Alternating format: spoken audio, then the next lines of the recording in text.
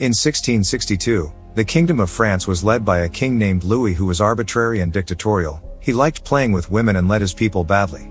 At that time the French Empire was at war with the Netherlands and caused the French people to starve. King Louis sent his musketeers to fight the Dutch. Why should my people feel anything but... No. Do not underestimate the Dutch. Musketeer was the name for the royal army. Among them there were 4 musketeers who had become legends because of their abilities and services to the kingdom. The 4 of them were now retired and living their own lives. They were D'Artagnan, who was still a musketeer and was the highest leader. He was loyal to the kingdom and loyal to King Louis. Second, there was Aramis, who was now a pastor and spent a lot of time praying every day. The third was Porthos. He liked to tease women and was always seen with them. But apart from that, Porthos also always complained about his life. Can't you listen to their song? Finally there was Athos, who was already married, but his wife died while giving birth to his son, Raoul, who was now an adult. Raoul followed in his father's footsteps to become a musketeer, and having served on the front lines during the war, he seemed to be close to a woman named Christine and intended to propose to her. They're attacking musketeers all over the city. The famine that hit the people made them start making commotion in the city and made them hate King Louis, who did not care about his people at all. One day, King Louis ordered D'Artagnan to summon Aramis to the palace. Aramis then came to see King Louis, who was having a party at that time. King Louis personally ordered Aramis to track down the leader of the Jesuits and kill him. The royal party apparently thought that the Jesuits had slandered and were hostile to the kingdom, and Aramis, who was a former great musketeer, complied with the order. When I discovered the identity of this Jesuit. At the party, Raoul arrived with Christine. When the party started to wind down, he proposed and Christine accepted happily. She was seen by King Louis and it seemed the king was attracted to Christine's beauty.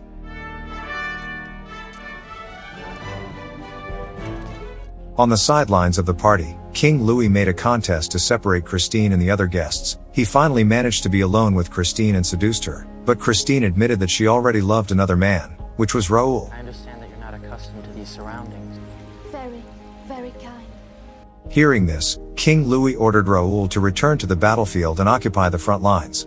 He knew that King Louis' goal was to get rid of him so King Louis could get Christine. A sad Raoul reported this to Athos, who was immediately angry to hear that. Even so, Raoul decided to obey the king's orders and went to war. Cannot risk making her widow just as us to make her own. When the battle took place, Raoul, who fought bravely, died because he was hit by a cannon shot.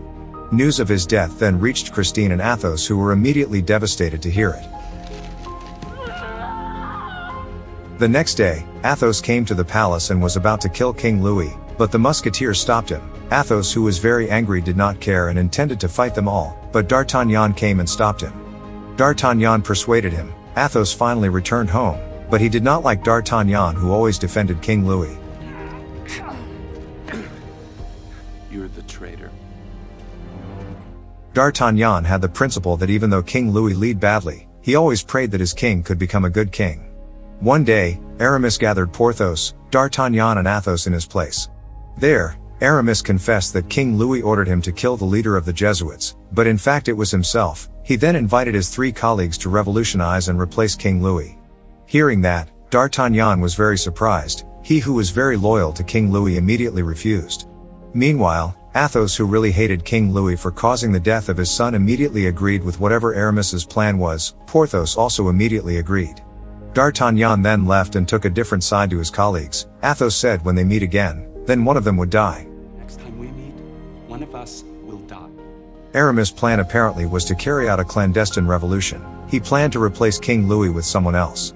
In the royal prison where the criminals were held, there was a prisoner wearing an iron mask named Philippe. He planned to free him and make him the successor of King Louis. Aramis, who was accompanied by his colleagues, disguised himself as a priest who came to the prison to accompany prisoners during the confession. That day it was Philippe's turn to meet the priest. Aramis then pretended to be a fat person, but actually he was holding the body of a teenage boy wearing an iron mask. Philippe was surprised to see him, but Aramis explained a plan to free him then and there. He put down the body of the metal-masked teenager and carried Philippe on his stomach. He then tricked the prison guard that the prisoner had suddenly died of a plague.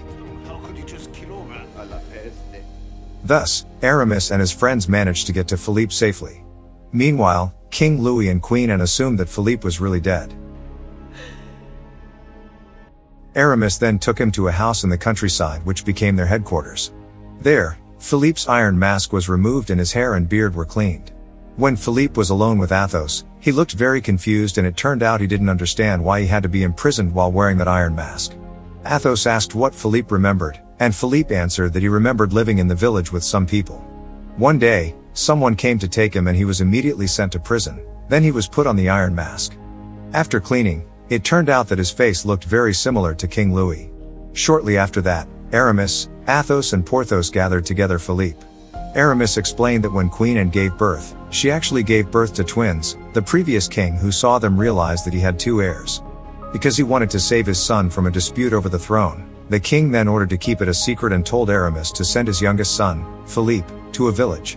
While the eldest son, who was none other than Louis, was designated as the heir. Queen Anne and Louis then lived without knowing the whereabouts of Philippe. The previous king kept the secret until one day before his death. The previous king told Queen Anne and Louis about Philippe. Queen Anne was devastated and felt guilty because all this time she had never known the whereabouts of Philippe. She wanted to restore Philippe's rights, but it was Louis who had ascended the throne, ordered Aramis to arrest Philippe in the countryside and imprison him. In other words, Philippe was Louis' twin brother and he also had the right to be the heir to the kingdom. After telling that, Aramis asked Philippe if he would join their plan to pretend to be King Louis, but Philippe did not answer immediately and instead ran away scared. They then gave Philippe some time to think about it. I've been in prison for 6 years. Philippe pondered the plan, and admitted that he had no real reason for doing it. When he was confused, Aramis, Porthos and Athos came. After hearing Athos' honest words, Philippe agreed. We all did not pay for Aramis. And the only one who can answer that question. Aramis previously asked Athos to train Philippe all the things he needed to know so he could impersonate King Louis. Athos admitted that it took a long time, but Aramis asked him to teach Philippe many things in just 3 weeks. After that, Philippe spent his days practicing martial arts, horse riding, and other things. It is so. Servants have touched the goblet. The king cares for nothing and for no one. Aramis already had a plan to exchange Philippe with King Louis, which was when the masquerade ball would be held soon. Their plan was progressing smoothly, but suddenly Aramis heard that his masquerade ball would be held ahead of schedule because King Louis was dissatisfied with his concubine. The concubine in question was Christine, who used to date Raoul, son of Athos. Before long, the masquerade ball really got underway sooner. Aramis, Porthos and Athos brought Philippe to the palace disguised as party guests. My brother. When King Louis danced, they showed the iron mask he was wearing and made King Louis uncomfortable. King Louis returned to his room while a worried D'Artagnan stood guard in front of his room. At that time, Aramis, Porthos and Athos brought Philippe into King Louis' room through a secret passage. They then smothered King Louis and exchanged his clothes with Philippe. Don't look so shocked, Philippe. Since D'Artagnan was still on guard, they escorted Philippe to the ballroom via a secret passage. There, Philippe, who looked like King Louis, was not the least bit suspicious. Continue. As the party progressed, Queen Anne came and approached Philippe with a look full of affection. She knew that it was Philippe, her youngest child, who had been taken from her. Apparently she knew it from Aramis, who told her the plan. The party continued, and D'Artagnan finally realized that King Louis had returned to the ballroom. He felt a little suspicious of King Louis, and his suspicions increased when he saw King Louis being too polite and acting uncharacteristically. He then ordered his men to surround all the exits. The musketeers guard all the passages.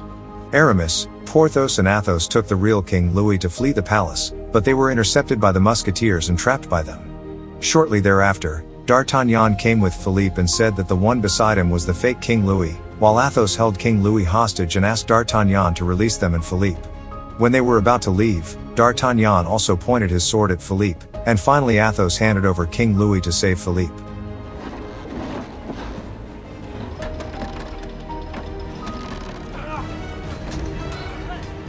They were about to run away, but King Louis, who was angry, ordered the musketeers to arrest Philippe, and Philippe was caught. King Louis then took Philippe to his bedroom and looked at him with angry eyes. D'Artagnan was with them at the time, and was surprised when King Louis said the impostor was his younger brother. Shortly thereafter, Queen Anne came and hugged Philippe. King Louis became even more angry and accused Queen Anne of also being involved in Aramis' plan to get rid of him. Queen Anne then denied and asked King Louis to forgive Philippe because they were relatives. She also said that she loved Kings Louis and Philippe equally. Hearing that, D'Artagnan begged King Louis to forgive Philippe, but King Louis ordered him to be detained again in prison. After that, King Louis ordered D'Artagnan to hunt Aramis, Porthos, and Athos. You had enough to bear. The musketeers chased them in the city, but the three of them managed to escape to Aramis' place. There was a note left by D'Artagnan. It said he joined Aramis' plan and told the right time to release Philippe. Athos suspected it was a trap, but even so, they had no choice but to give it a try. Before long they had infiltrated the prison and taken away Philippe, who had been fitted with an iron mask. D'Artagnan then came to help them escape from the musketeers, but King Louis, who had suspected that D'Artagnan was a traitor, managed to trap them. If you surrender now! At the time D'Artagnan said that he loved Queen Anne, and the children she gave birth to were his children. He was apparently proud of Philippe's good nature and made D'Artagnan proud as a father. One for all. King Louis then ordered the musketeers to shoot them all, but the musketeers admired Aramis, Porthos, Athos and D'Artagnan, who were legends. The musketeers did not shoot seriously. As a result, Aramis and his friends were still standing safely. After that, King Louis tried to stab Philippe with a knife, but D'Artagnan stopped him, so he was the one who was stabbed. At the time D'Artagnan mentioned that Philippe was the brother of King Louis. This made a musketeer understand the situation and ordered the other musketeers to come out and shut up. There, D'Artagnan died. There they then exchanged King Louis and Philippe. The real King Louis was finally fitted with an iron mask and put in the deepest prison. Philippe, who was now King Louis, made Aramis, Porthos and Athos his advisors and good friends. He then led the kingdom of France well, so that he was remembered as a wise king in the history of his kingdom. Meanwhile, the iron-masked prisoner was reportedly given leniency by King Louis and lived happily in the countryside. Queen Anne then occasionally visited him.